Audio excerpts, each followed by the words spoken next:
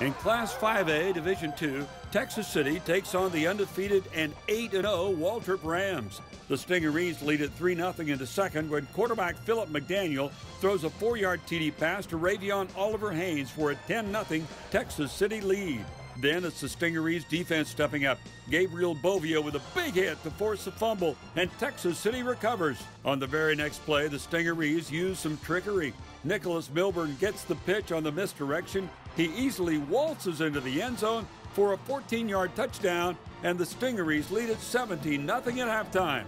In the third, McDaniel shows off his arm. He'll fire deep downfield for Milburn, and what a diving catch by Milburn. That sets up a short Stingarees TD, and it's 24-0 Texas City.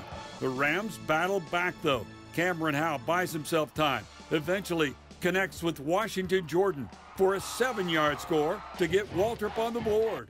Then it's Howe airing it out deep for Orvis Fowler. Beautiful throw. It's right on the money. It's a 57-yard scoring strike, and suddenly Waltrip is back in it, down 24-14. But the Stingarees defense buckles down in the fourth. Zach Henry is there for the interception, and Texas City hangs on for a 24-14 win over Waltrip. The Stingarees will face Port Neches Groves in the next round.